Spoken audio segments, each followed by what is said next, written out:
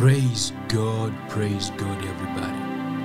I want us to get into prayer as the church and pray for the nation of Zimbabwe.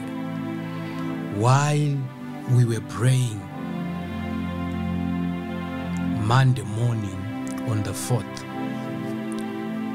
the Lord showed me riots. It was devastating.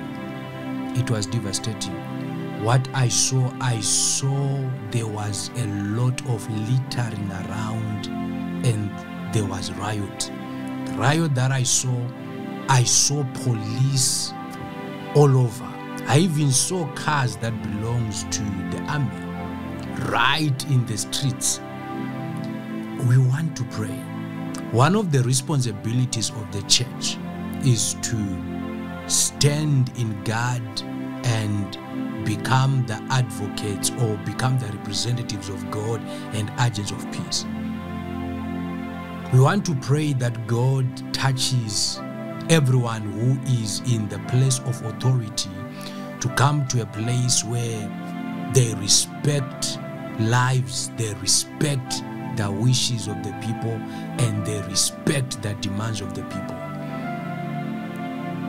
If you know that you are in leadership and you are listening this word that the Lord spoke, I want you to come to a place where you adhere to the voice of God. You need to come to a place where you respect. And everybody else, let's get into prayer, because what I saw was devastating.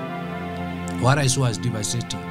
It was as if it was a shutdown. We need to pray, and I believe beyond any doubt that as we pray, God himself is going to prove himself to be the God that he is. May God bless you, may God be with you, and may the good Lord touch and transform your lives wherever you are. If we keep on praying, we are going to see change.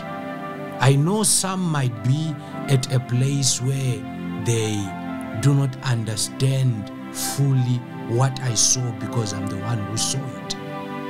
But we need to pray that lives may be respected. We need to pray that lives may be respected. Father, we thank you in the name of Jesus. May your name be glorified, may your name be exalted. Lord, we speak that lives be protected. We thank you for peace in the nation of Zimbabwe. Lord, in the mighty name and the blood of Jesus, may you touch that nation. Prove yourself to be the God that you are. In the mighty name and the blood of Jesus. Father, I pray that you do what no man can do and take all the glory. In Jesus' mighty name we pray. Thank you, Lord, because you are God. Thank you for honoring our prayer. In Jesus' name we pray. God bless you, everybody.